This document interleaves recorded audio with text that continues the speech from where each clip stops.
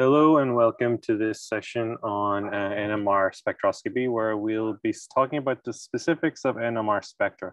We'll kind of be encountering what creates a peak in an NMR spectra, why they have a particular position in the spectrum, and also we'll be thinking about how we can solve some of the problems that we have in chemistry and in wider industries, such as the medical field, and how NMR can be utilized for different diagnostics, whether that be molecules or whether that be molecules within larger biological species like humans or animals.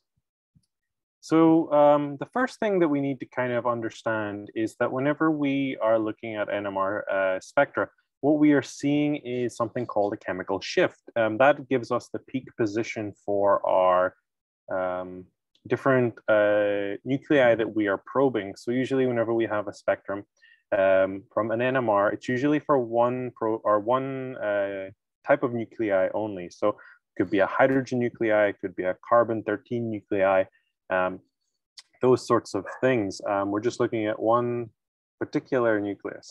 Well, all of them within that species, but only one at a time.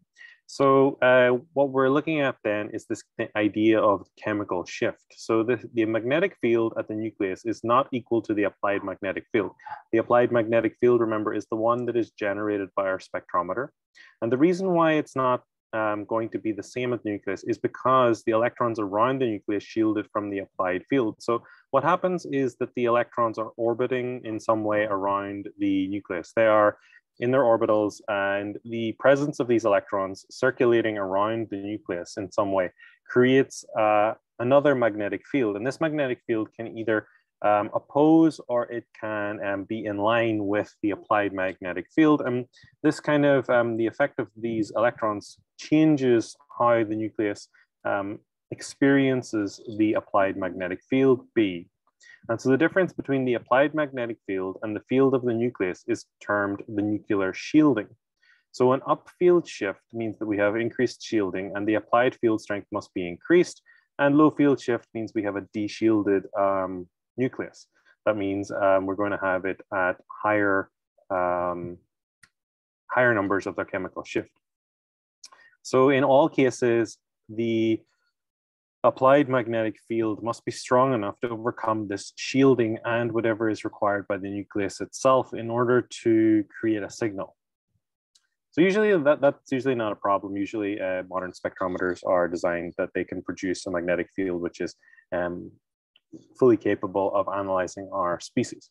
So here's a couple of diagrams. Here's the one where the electron is spinning around, creating a magnetic field. In this case, the magnetic field is opposing the applied magnetic field instead of enhancing it. But it's possible for it to enhance. I mean, it's possible that this magnetic field could align with the applied magnetic field. And here we have over here another similar kind of diagram where we have a nucleus and we have some circulating electrons in their orbitals. And that generates this secondary magnetic field, which in this case is opposing our applied magnetic field again. So all of these electrons, they're spinning around, they're generating their own magnetic field, and that can oppose or enhance the applied magnetic field. And it results in what's called a chemical shift, the difference between the applied magnetic field and that which is experienced by the nucleus. So here are a couple of molecules and maybe the magnetic fields that they create. So here we have ethylene, and here we have benzene. So we have a magnetic field which is generated by the electrons in this triple bond. And so that magnetic field can oppose the applied magnetic field.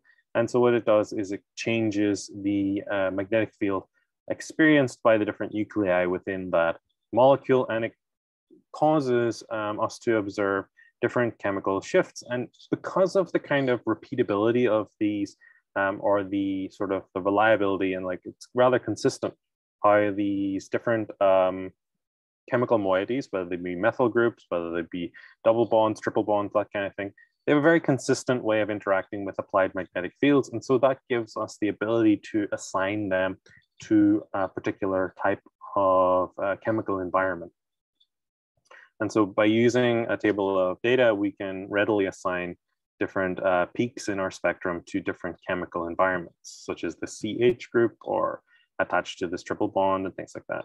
And the same thing, of course, in the case of the benzene over here on the right-hand side, where we have all of the electrons in the aromatic system. That's the aromatic ring of the benzene group. They create these magnetic fields, which are capable of opposing the applied magnetic field, which creates our observed chemical shift. So we've already talked about things like the Larmor frequency when we were learning about the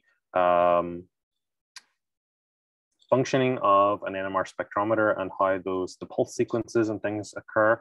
So we remember that the Larmor frequency is dependent on the strength of the applied magnetic field and also on the individual nucleus, which is going to be there. And since the applied magnetic field typically is kept constant, it's only really going to be dependent on, the frequency is only going to be dependent on the gyromagnetic ratio, which is specific to that particular nucleus type.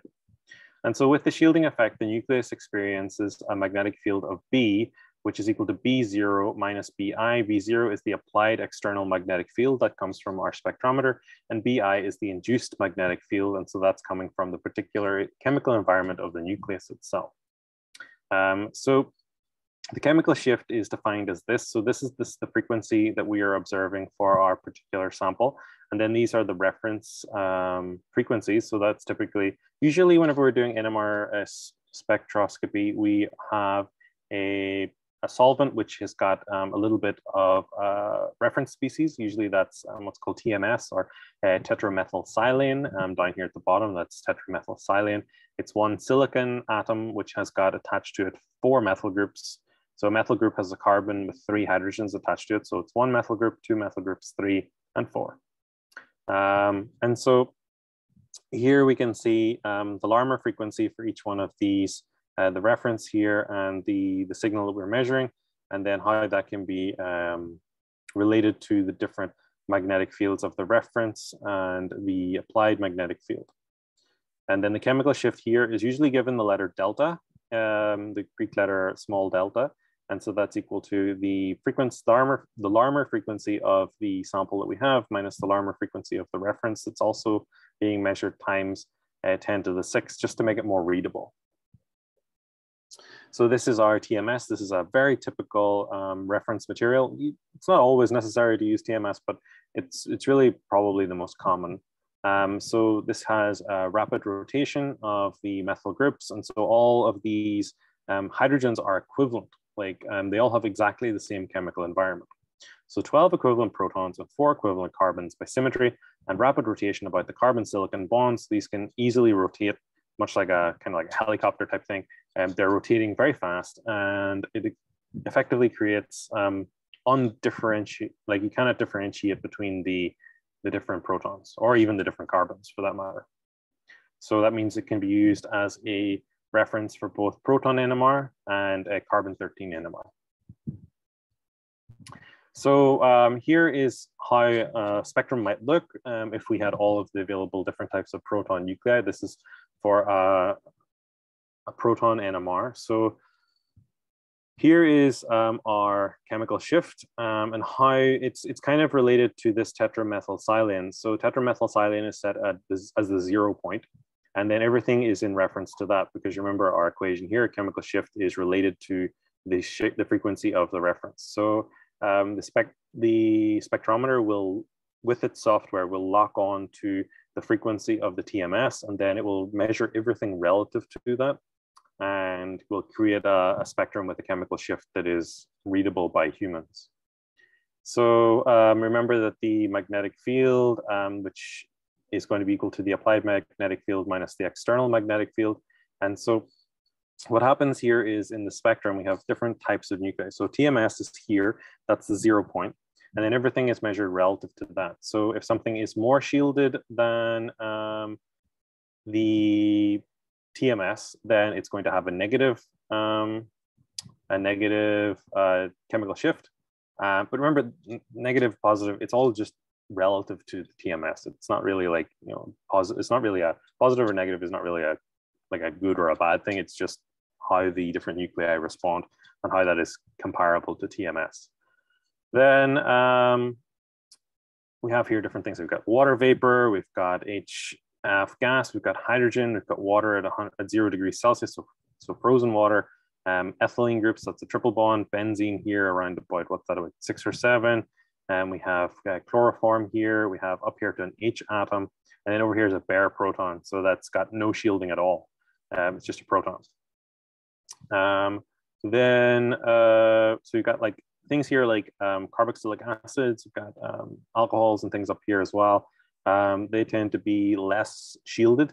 So they're typically what we call more acidic protons, meaning that they're like kind of more reactive. So as we go from small numbers to high numbers, what we're seeing is that we're seeing a reduction in the amount of shielding which a particular atom observes. So we're getting higher and higher chemical shifts. So the chemical shift is defined as nuclear shielding or an applied magnetic effect field. So the chemical shift is a function of the nucleus and its environment. So it's not only the nucleus that we're measuring, but also the nuclei which surround that nucleus. And we'll see some of the effects of different types of nuclei as we go through this. And it is measured relative to a reference compound. For proton NMR or hydrogen NMR, the reference is usually tetramethylsilane, that molecule that we saw before, the silicon with 4 methyl groups attached to it. So here are some typical chemical shifts for the different protons. So we've got here methyl groups, we've got an ethylene group, and we've got a methylene group here. So here, this is the CH3 would be attached to the chlorine here, and we would get this chemical shift. And if it's a CH2 attached to this chlorine, then we would get this chemical shift for the proton, remember, it's the protons here. And so it just depends on, so for the different methyl groups, like depending on what they're attached to, we get different chemical shifts. So you can see here, if it's attached to chlorine, it's around about 3 ppm chemical shift, so reasonably close to our reference material. As we go down here, we're seeing, we're getting more and more shielding. So the methyl group here is attached to a benzene ring. So it's really quite well shielded. It's very close to the reference material, and so on and so forth. And you can see here more and more shielding as we get to these kind of alkyl chain type arrangements. So what is causing these chemical shifts? Why are we getting a particular shift or a particular peak pattern? It's because of the presence of adjacent nuclei. So if we have one proton and it has one adjacent proton, we get what's called a doublet. So here we have in this molecule here, so we've got HA, and HA is what we're looking at.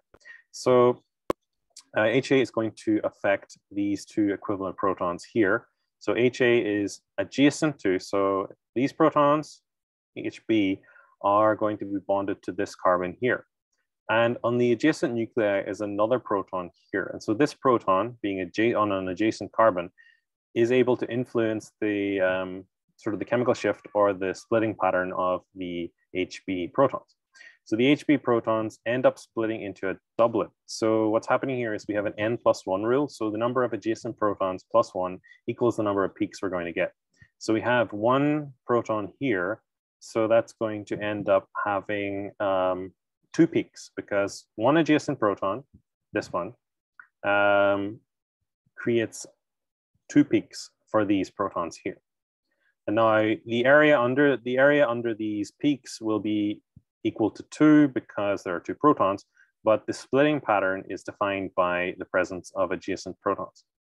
Now, we have a centralized chemical shift for HB. So HB, in the presence of no other adjacent protons, would have a peak around about here. But because of this adjacent proton HA, we end up seeing that it splits into a doublet. So n+1, so n is equal to 1, so 1 + 1 is 2, so we've got 2 peaks. One peak is going to be shifted to a higher chemical shift because of the reinforcement of the field by HA. So if HA is magnetic moment aligns with the applied magnetic field, then we get decreased shielding. And then if it opposes the magnetic field, we get increased shielding and it gets to a lower number. So say this is like about 3, this could be 2.5, and this could be 3.5, something like that. Then what happens if we've got 2 adjacent protons? Remember n plus 1, so 2 plus 1 is 3. So we should have 3 peaks. So in this case, we would have 2 adjacent protons. So in case of HA this time, so HA is the one that is being analyzed. It will split into 3 peaks. Why? Because of the presence of 2 adjacent protons. So HB, there are 2 HBs, so 2 plus 1 is 3. So that means we have 3 peaks for our HA. So we see then that it's centered around the chemical shift of HA, the natural chemical shift of HA in the absence of HB.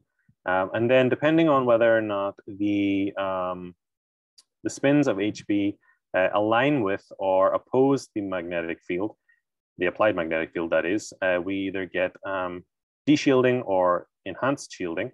The peak in the middle represents the case where the magnetic moments of HB oppose each other. So one is reinforcing and the other is opposing, or vice versa. And that gives us kind of a neutral position, which is neither more shielded or less shielded.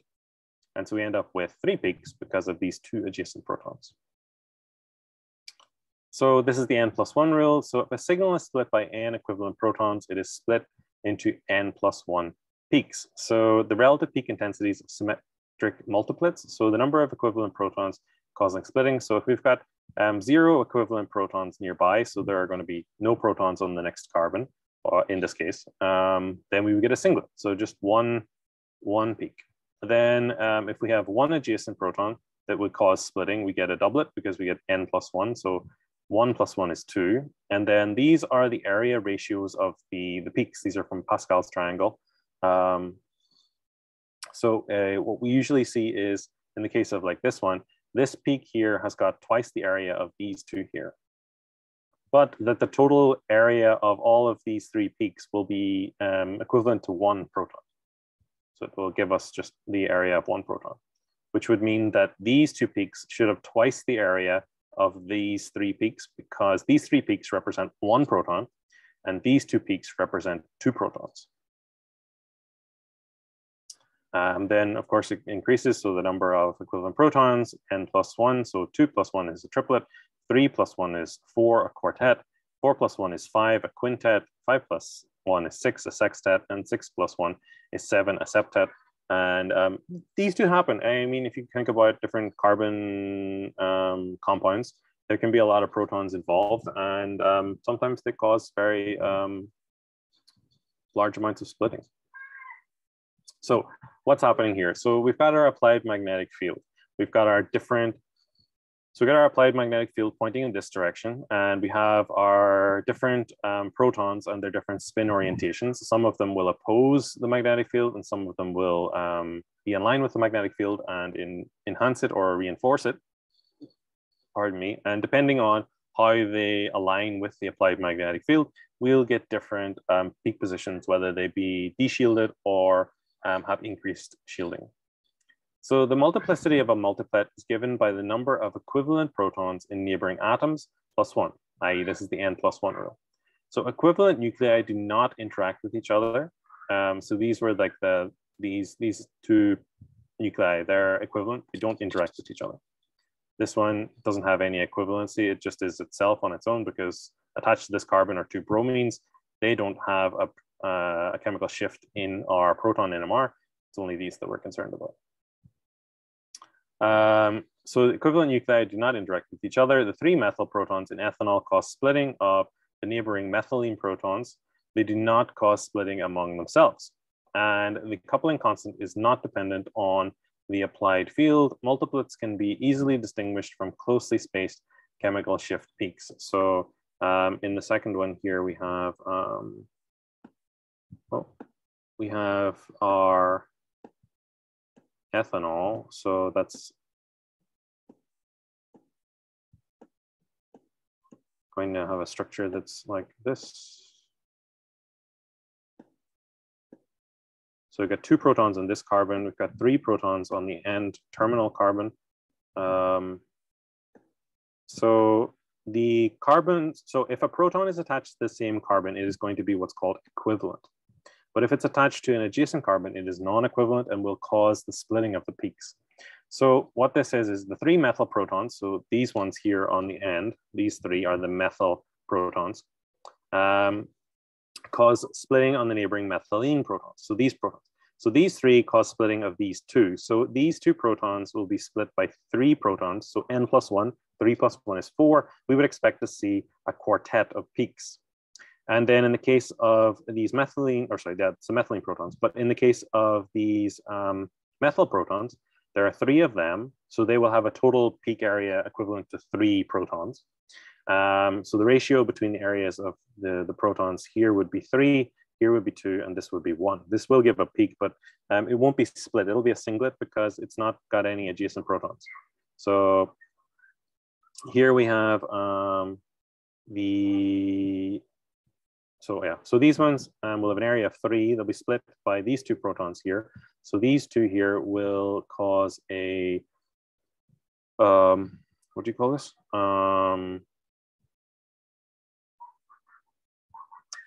Will be split. So the 2 plus 1, n plus 1. So 2 plus 1 is 3. So this will be split. These 3 protons will be split into a triplet.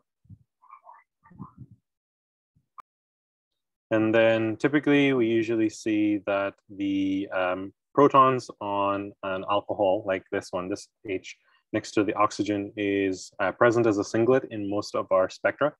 If it's an incredibly pure alcohol, we may see it split to a triplet by these adjacent protons here. But usually in most samples, it's not pure enough for this to be split into a triplet, and we just typically see a singlet. So here is our ethanol spectrum. So we have here our different peaks. So we have our methyl group here, we have our methylene group here, and we have our alcohol group here. So this peak here is our TMS. This is our reference. So everything is measured relative to this. It's at approximately 0. Then we see here our methyl triplet. So this is a triplet because of 2 adjacent hydrogens, and these 2 adjacent hydrogens, n plus 1, remember, is our rule, causes the splitting of these methyls into a triplet. So there will be 3 peaks. And then the methylene quartet, so it's a quartet. Why is it a quartet? Well, because it's split by these 3 protons here. So 3 plus 1 is 4. So we end up with a quartet, the methylene quartet. And then this hydrogen on the end is a singlet. As I said before, if it's incredibly pure, like it's really, really pure, there's no water impurities, there's no acid impurities, then we will see it be split by these methylene protons. But by and large, in most spectra, it's not pure enough for us to observe that kind of splitting. And so we just see a singlet for most alcohols. So the range of magnetic coupling. So equivalent protons do not split each other. We already said that. So the protons in a methyl group, like these protons here, don't split each other. But these protons split these protons, and these protons split these protons, like that. Protons bonded to the same carbon will split each other only if they are not equivalent. What does that mean? It means they're in different chemical environments. How can they be in different chemical environments? Things like double bonds can create different chemical environments.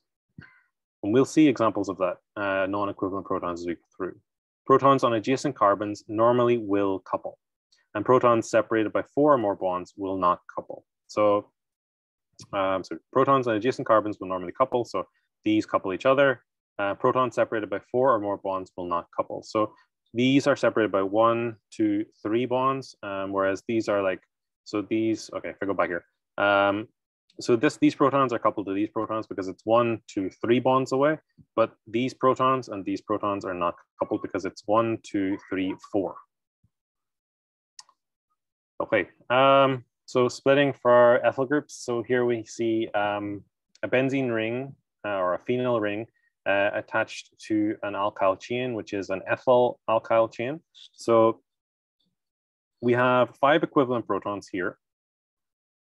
And we have 2 equivalent protons here, and we have 3 equivalent protons here. So the ratio of the peak areas will be, for these peaks, it will be 5, to 2 to 3. So we see that here, the integral here is 5, the integral here is 2, and the integral here is 3. So the ratio here is 5 to 2 to 3. And the integral, i.e. the area underneath these peaks, is representative of the number of protons. So these 5 protons are split many times by the presence of these protons here. And then we have here, these protons here are going to be split by the adjacent protons here on the methyl group. And then these protons here are going to be split by the 2 protons which are adjacent to them here. So this is a very complicated sort of a spectrum because whilst these are equivalent, they're not all going to be split by these because some of them are too far away. So we end up seeing like a bunch of like chemically different species. So like these protons here, some of them are split like by this group and some of them are just split by each other. And so we end up with this very complicated kind of arrangement of, they're all kind of chemically similar, but ultimately they end up being split in a quite complex manner. So usually we just, for the purposes of looking at splitting, we typically just stop with alkyl chains. So you can see here and here we have splitting. Then isopropyl groups. So here we have an isopropyl group. So that's this one here. And how the different chemical shifts are created by different chemical environments. And on top of that, how we have different peak areas or ratios between the peaks. So if we look at our molecule here, we have 3 different types of proton. We've got the isolated protons here. There's 3 of them on this methyl group. They're isolated and they're not coupled because they're too far away from this proton. So it's going to be from the hydrogen to the carbon is 1 bond, from the carbon to the carbon is a 2nd bond, from the carbon to the carbon is a 3rd bond, from the carbon to this hydrogen is 4 bonds. Remember, typically that's too far for coupling to occur. So these protons are going to be a singlet. And that's exactly what we see, a singlet. So even though there are 3 of them, they're not coupled by anything else. And so they end up just having a singlet. Then we have these carbons here, which are this hydrogen, which we'll call hydrogen C. And so that hydrogen is going to be split by both of these adjacent sets. So what we have is, how many? So we've got 3 adjacent carbons, or 3 adjacent hydrogens here, and 3 adjacent hydrogens here. So that's 3 plus 3 is going to be 6. N plus 1 is 6 plus 1 is 7. So we end up with a septet here. But the area of this is only going to be equal to 1 because there's only 1 proton. But there should be 7 peaks here. 1, 2, 3, 4, 5, 6, 7. Yeah. Okay. So there are 7 peaks here. This single proton has been split into a septet. And then these carbons, or see, these hydrogens on these 2 methyl groups are equivalent to each other. They're adjacent to 1 proton. So that means we're going to end up with N plus 1. So 1 plus 1 is 2. We're going to end up with a doublet. So we have a doublet over here, which is our B protons, but the area under here is going to, well, the ratio of areas is going to be 6 here. So the ratio of areas is always going to reflect the number of protons of that type with that chemical shift. So for hydrogen C, we have only got 1 proton. So the area here is, the ratio is going to be 1 to 3 to 6 because we've got 1 proton of type C, we've got 3 of type A, and we've got 6 of type B. So the area ratio is 1 to 3 to 6. That ratio always reflects the number of protons which are in the molecule and the number of protons of that type. So this is how we can kind of like solve a problem where we have an unknown compound, and we can solve its structure usually pretty well if we know how many hydrogens are present, how many carbons are present, and things like that, which you can get from mass spectroscopy. There are a lot of different techniques available to the instrumental analytical chemist in, or even organic or physical chemist in determining our unknowns. So coupling constants. So this is the distance between the peaks of a multiplet. So you see here that there's a separation between these peaks and these peaks here. Measured in hertz, which we already talked a little bit about this in a previous session, but we're going to talk about it more here. But it's coupling constants. Multiplets with the same coupling constants may come from adjacent groups of protons that split each other. So here are some values for coupling constants. So if we have free rotation, so these two hydrogens here, we have quite a small coupling constant. So the coupling constant here is 7 hertz. Here we have some of our double bonds, which create our non-equivalent hydrogens that can still be attached to the same carbon. Can be on the same carbon, but can have different chemical environments. So we see here for the cis isomer, we have 10 hertz. For the trans isomer, we have 15 hertz. And for the geminal isomer, we have 2 hertz. So the value of 7 hertz in an alkyl group is averaged for rapid rotation about the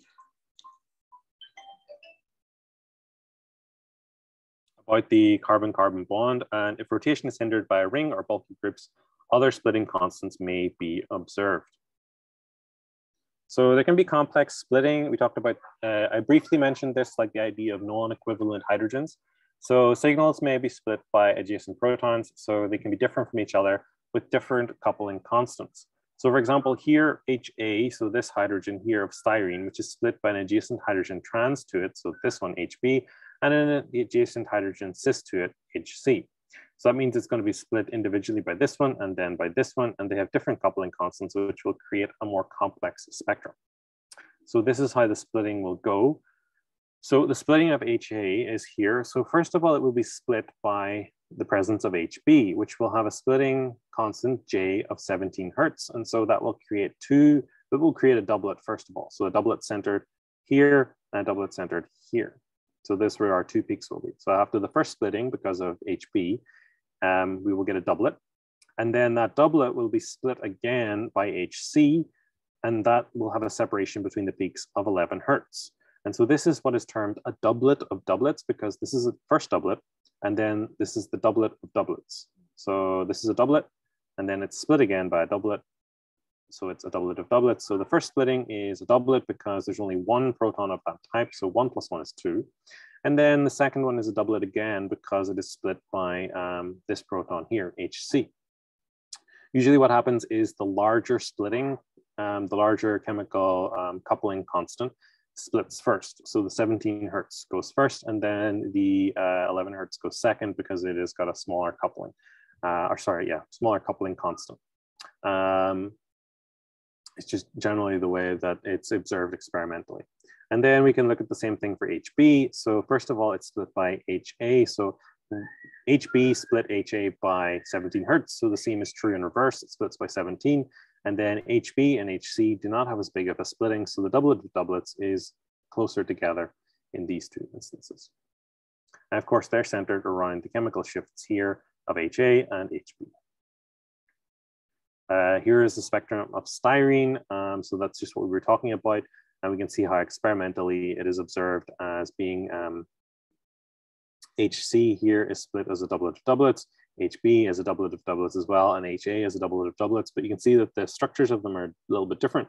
So these ones, the doublets are very close together on the second splitting, and same as here, whereas here they're quite far apart. Sometimes they have different like relative heights, but the area underneath the curve should be the same. The reason why they have different heights is because of changes in the baseline and things that are generally out of our control. And then over here, this big mess of things is the benzene ring. So stereochemical non-equivalence. So that styrene NMR spectrum was an example of this. And so usually these are 2 protons on the same carbon, which are non-equivalent. Usually they are equivalent, like in the case of the methyl group or an ethyl group or a methylene group. But in the case that we saw with the styrene, sometimes they're not. If the replacement of each of the protons of a CH2 group with an imaginary Z gives stereoisomers, then the protons are non-equivalent and will split with each other. That's just a mental exercise we can do to try and determine if a particular nuclei is stereochemically equivalent. So here are some non-equivalent protons, some examples. So we've got our styrene example, which we just did in detail. Then we have this propane molecule, which has got two chlorines here and here. You can see that these protons are stereochemically non-equivalent because this one is adjacent to a hydrogen, this one is adjacent to a chlorine. And then this cyclopentane ring as well has non-equivalent protons. So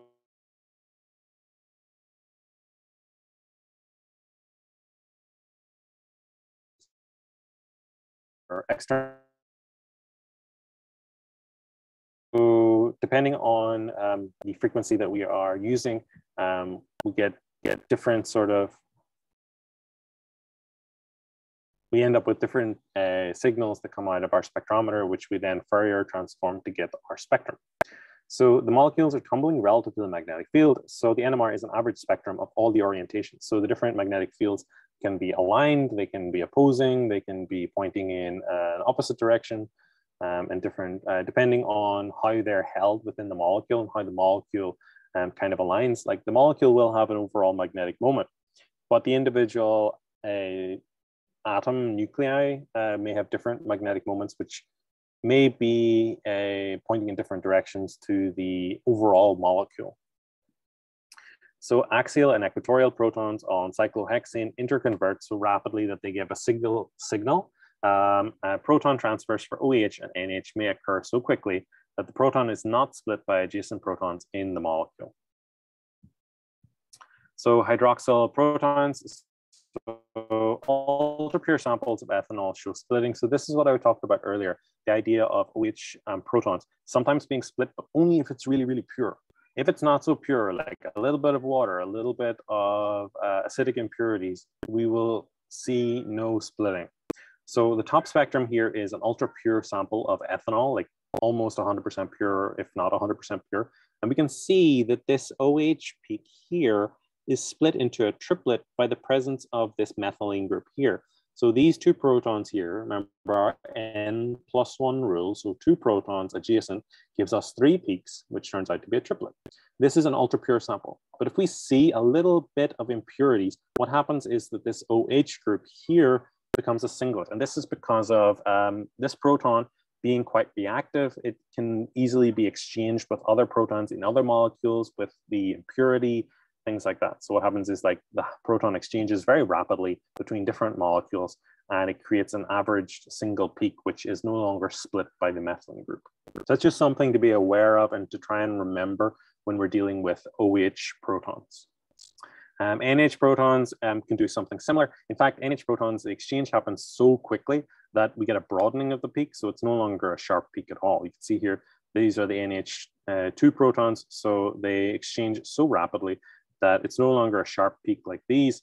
It's just really rather broad. And that is an indication of just how reactive sometimes these can be or how rapid the exchange can happen. Okay, so how do we identify if it's an OH peak or an NH peak? So the chemical shift will depend on the concentration of our particular species and the solvent that we're using. So to identify that a particular peak is due to OH or NH, we're going to shake the sample with D2O. Why do we do this? Well, this can cause an exchange and it can cause us to get a deuterated sample. So deuterium exchange will happen with the OH or NH protons. So we will get OD or ND. And then on the second NMR spectrum, the peak will be absent or much less intense due to, well, because the deuterium is not really proton NMR active because of its spin is now 1 as opposed to a half.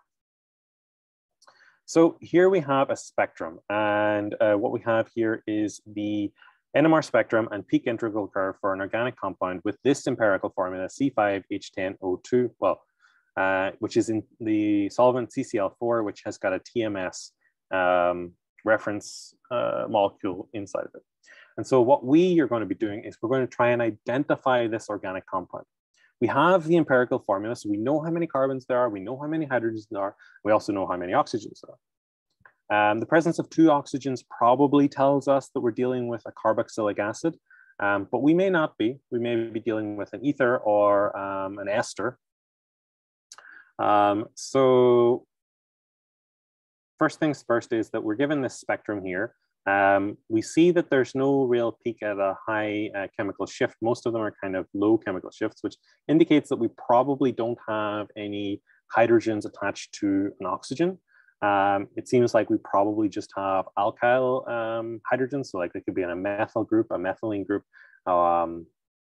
things like that. So we look at the ratios of the peak area. So this is a 6 to 4 to 4 to 6. So 6, the point after the decimal point, sometimes the areas are not perfect. This is due to experimental error or just the way that the acquisition was done. But usually we just look at the larger number. So if this is 6, this is 4, this is 4, and this is 6. So add these together. 6 plus 4 is 10, plus 4 is 14, plus 6 is going to be 20. So that's 20 for the areas of the peaks of our molecule for the hydrogens. This is a hydrogen NMR. So the ratio we have here is going to be, so since we only have 10, we have to divide that 20 by 2. So we would have 3, we would have 2, we'd have 2, and we would have 3. So we have 4 distinct types of hydrogens because we've got 4 distinct peak areas. We've got one here, we've got another one here, we've got another one here, and another one here. So that's 1, 2, 3, 4. So we've got 4 different types of protons. There are 2 which are in groups of 3, and there are 2 which are in groups of 2. Already, maybe you can start to see a picture emerging. What kind of chemical moiety, what kind of chemical structure do we see 3 protons on? So let's look at this one first. So this one here is a singlet. There's no splitting here.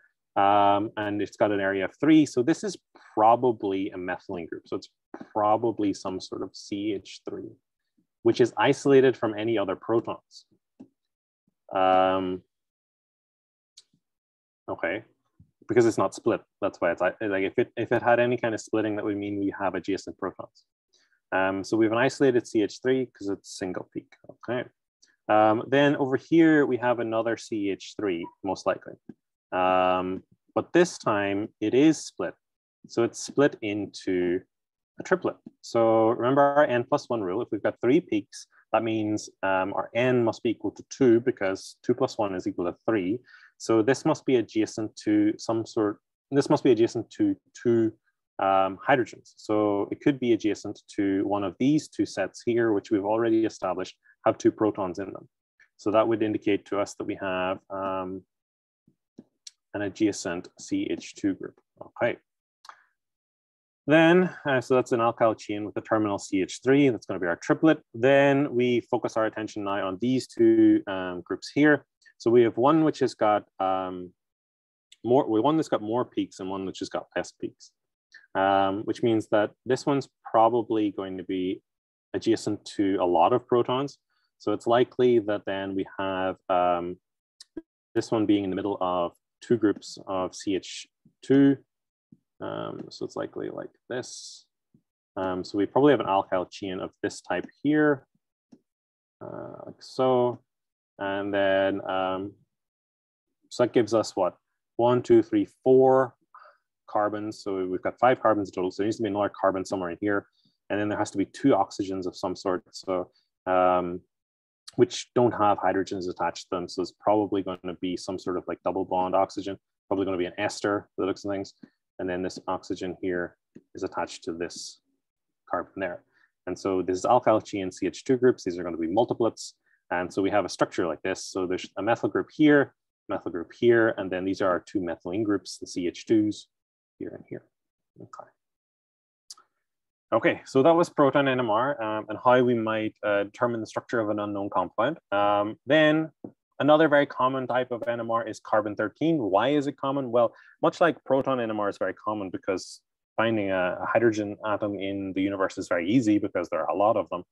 Carbon-13, the isotope, normally carbon is carbon-12, but the isotope carbon-13 has an abundance of around about 1%, which is sufficient for us to have a significant number of them in our molecules, which means that without really doing anything else, we can still measure the carbon-13 NMR.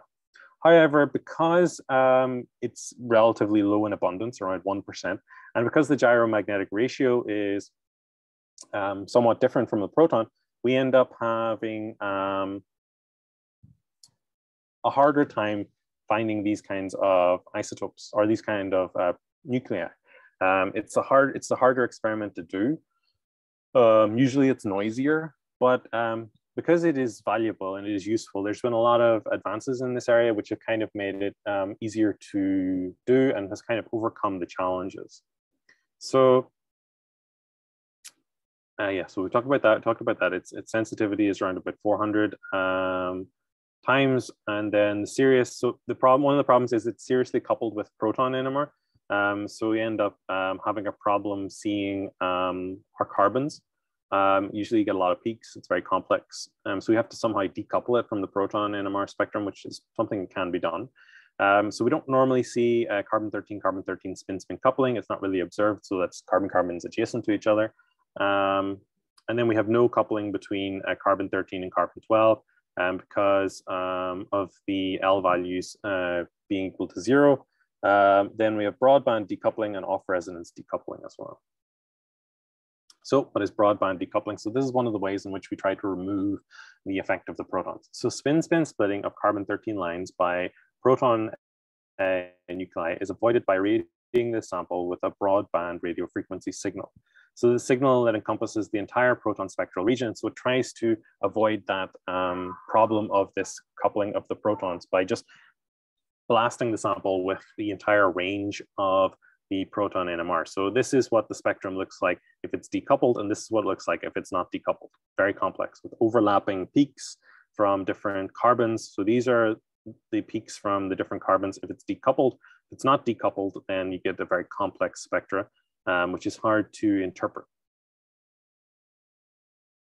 Off-resonance decoupling. So the decoupling frequency is set at 1,000 to 2,000 hertz above the proton spectral range, which leads to a partially decoupled spectrum in which all but the largest spin-spin shifts are absent. So this is another technique to kind of overcome that complex nature of the spectra caused by the presence of the protons. So really, like, these are like what I want you to take away from this is that the two ways in which we remove that proton carbon-13 coupling is through broadband decoupling and off-resonance decoupling.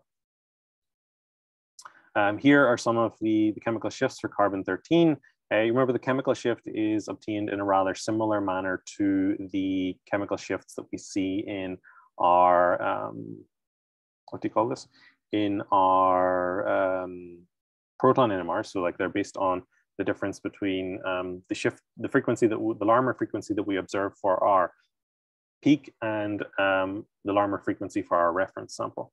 So you can see, depending on the chemical environment, so carbon-carbon bonds generally quite well shielded. And then if you go up here to carbon double bond oxygen bonds, so like aldehydes, acids, ketones, ethers, and so on, they're all very de-shielded. And way up here, carbon-carbon double bonds as well, carbon-carbon triple bonds tend to be in the middle of the region here, around 80 to 120.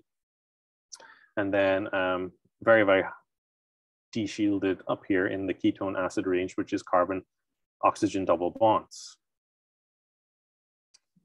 Solid state NMR, this is useful for samples such as glasses, like silica glasses and things like that, can be very important. So unfortunately, because of the way that the nuclei are kind of fixed in position, it's kind of hard for them to relax, which means that we get very broad spectra. So there's a broad peak shape of even carbon-13 is caused by static dipolar interactions between carbon-13 and the protons, and we have anisotropy in carbon-13 shielding tensors. To reduce the line broadening effect, we sometimes use something called a magic angle. So this is really the takeaway point here. By actually spinning the sample, the solid sample at a certain angle, which is 54.7 degrees, called the magic angle, it actually helps to reduce this anisotropy. So if we like kind of spin it at an angle in the magnetic field, it ends up reducing the anisotropy that we observe in our spectrum. So yeah, by using this 54.7 degrees magic angle, we're we're kind of reducing the kind of artifacts which can happen, or the mistakes that can be made in our spectral gathering because of the orientation of the sample in the magnetic field and the way that the radio frequency pulse is passed through the sample. So it basically creates a more average sample that's more representative of the whole sample. Because otherwise, like, you could have, like, because it's solid, like, the nuclei can't really reorientate themselves. So if we place it in the spectrometer, depending on how we place it in the spectrometer, we could get different results. So by spinning it at this 54.7 degrees angle, we reduce that by a significant margin. And so we can create more reliable results. So here is an example of a spectrum of solid state carbon NMR. So this is for this sample here, adamantine. So carbon-13 spectra of crystalline adamantine. So this is the non-spinning and has no proton decoupling. So you just see broad spectra with nothing really going on. Then here we've got non-spinning, but with dipolar decoupling and cross-polarization. So we see that there are two peaks now present. And then we can make these peaks more narrow with magic angle spinning, but without dipolar decoupling or cross-polarization. So both B and C are just either magic angle or decoupling. And they can go from this broad peak to what is clearly two peaks. By combining both the magic angle spinning, decoupling, and cross polarization, we can get very, very sharp peaks, and that can really tell us a lot and give us a lot of reliable information about a solid state structure. Multidimensional NMR. So this is another way of interpreting spectra which are a little bit more complex. So you've got different types. You've got cozy, you've got nosy, you've got tozy. Just depends on the type of spin echo that we're doing or the particular experimental technique. And it gives us two different types of chemical shifts, which can tell us a lot about the individual structure, the individual environment of the particular atoms and nuclei. So multidimensional NMR. So the illustration of the use of the two-dimensional spectrum A, which is this one, to identify the carbon-13 resonances in the one-dimensional spectrum B here. So this is kind of hard to tell. We're not really sure where these carbons are coming from, but in the two-dimensional one, what we can do is we can split it up into different chemical shifts and different chemical environments. So note that the ordinary one-dimensional spectrum is obtained from the peaks along the diagonal. So going like here. The presence of off-diagonal cross peaks can identify resonances linked by spin-spin coupling. So the diagonal is going along here. So any peaks that are present, so if we draw a line here and here, we see peaks present, we can tell that they are coupled to each other. That means that they are adjacent to each other, which means that we can determine the structure much more easily. Okay, so here's a typical 90-degree FID sequence. So this is our typical pulse sequence, which gets our usual NMR spectrum. So we have our magnetic dipoles aligned with the applied magnetic field. We then put RF frequency pulse at 90 degrees, which causes the molecules dipoles all to align 90 degrees to the applied magnetic field, like so. They start to precess then because they're perpendicular to the applied magnetic field, which is still in the same direction, the Z direction. They begin to precess, and over time, they relax back up to being in line with the applied magnetic field. And depending on how they are shielded or deshielded, or how quickly it can spin the different nuclei, we get different signals out in the FID signal. And then that can be Fourier transformed from the time to the frequency domain, and we get our peaks like so. Now, in the case of a two-dimensional NMR spectrum or experiment, what we have to do now is we have to allow the spins to mix. So what happens is we use two pulses. We use a 90-degree pulse, which kind of turns the magnetic moments of our nuclei from being in line with the applied magnetic field to being perpendicular to it. And then after a certain period of time, what we do is we excite it again with another 180-degree pulse. And the reason why we do that is because over time, the spins start to relax, but they relax in different ways at different speeds, and they kind of diverge. So they create an average spectrum, which is kind of hard to interpret, which is kind of like pointing in all directions. And we don't really want that. So what happens is we, by exciting it again with 180-degree pulse, we can arrest that kind of relaxation in multiple different directions, and we can have them converge again into a single point. And then using that, we get an intense signal called the echo, which is where we pick up our signal for our multidimensional NMR spectrum measurements. So here is what's going on. So we have, like, much like our FID 90 that we just did for our normal NMR experiment, we have a 90-degree pulse, radio frequency pulse, which creates or switches the NMR, or switches the molecule's magnetic field direction to be perpendicular to the applied magnetic field. So it goes from inline to perpendicular after the 90-degree pulse, and then we can measure that as an FID. Now, what happens is that these start to split. So they start to relax, they start to process around, they start to split. So they're no longer, they start off all aligned with each other, but over time they start to diverge because some of them have different chemical environments, and they experience different speeds of relaxation. Now, what you can do is you can excite that with another pulse, but this time it's 180-degree pulse, which causes the, so here's the splitting. So this red and the blue were originally aligned with each other, but over time, due to different speeds of relaxation, they split. And then if we arrest it by exciting it with a 180-degree RF pulse, then what happens is they start to converge again into a single point. And then whenever they are all aligned with each other again, that is when we get the strongest signal coming out of the molecule. And that is called the echo, and that is what we measure. So this is how the spin echo sequence happens. So we do the normal experiment first, and then after a certain period of time, the signals start to weaken because all of the magnetic dipole moments are pointing in different directions. So at that point, what we do is we pulse through a 180-degree pulse of RF frequency, and then this causes them all to converge again, all of the magnetic moments to converge again. And then when they converge, they give a very strong signal, which is going to be our echo signal. And so that's kind of the acquisition process of these two-dimensional spectra. We won't really spend a lot of time going into two-dimensional spectra, but I just wanted you to know how it worked in brief terms. Then NMR spectroscopy can be applied to biological tissue. You may have heard of MRI scanners. You may not have known that they use the same techniques as we use for NMR in our spectra. It's called MRI because, well, people don't really like it whenever you say nuclear and I'm going to put you inside of it. They kind of think of nuclear energy, radiation, things like that. I mean, it is a form of radiation, but it's radio frequency radiation, which we're surrounded by all the time, just from like the car radios or whatever. Wi-Fi is a type of radiation as well. Like, you know, there's dangerous radiation and there's not so dangerous radiation, and this is one of those not so dangerous radiations.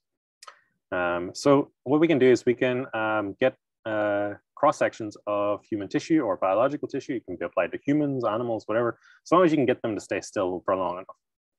So it can give us very detailed pictures of tissue. It can really help with diagnosis of different conditions. Can tell us about macular degeneration, brain degeneration, brain tissue, gray matter degeneration. That's one of the ways in which things like CTE was discovered, was through the NMR of athletes' brains years after they had played in very physical sports like American football or something like that, where they had a lot of head injuries. So what we get is like we get a slice every 1 centimeter through the body or through whatever particular part of that body is, and we can then see how the matter changes and how the different biological tissue changes. And you can spot any kind of problems and diagnose any conditions pretty easily. So MRI is magnetic resonance imaging. It's non-invasive, so there's no like surgery involved. The nuclear word, because we're still interacting with the nuclei of different molecules in your body. But we omit that because people wouldn't go inside an MRI machine if it was called an NMRI machine, because the fear that it's radioactive, but it's really not. It's not dangerous. So only protons in one plane can be in resonance at one time. So one plane, so like literally you take a cross section through the human body. So like through your hand every 1 centimeter kind of thing, or through your leg, or whatever it happens to be. So the computer puts together slices to get the 3-dimensional image, and then things like tumors can be readily detected, things like brain conditions can be readily detected, minute fractures, things like that can all be seen very easily using the NMR or the MRI spectroscopy. So this is kind of how it works. So you apply a differential magnetic field through the body, and then that means that the different nuclei experience different strengths of that field. And then as you change the frequency that as you change the frequency of the radio frequency pulse, so changing it by several hundred hertz every time, you get you move 1 centimeter at a time through the body, and you get different cross sections. So basically, like, because the magnetic field at the back of the head in this particular example and the front of the head are different, so the field is weaker at the back of the head, stronger at the front of the head. That means we're selectively changing the magnetic field, which is experienced by the different nuclei. And remember from the Larmor frequency that so long as the nuclei are all hydrogen nuclei, so they're all have the same gyromagnetic ratio, which means that the only thing is changing is the magnetic field, which means that if we change the frequency, the radio frequency, we'll end up kind of imaging or detecting different protons as we move through the body.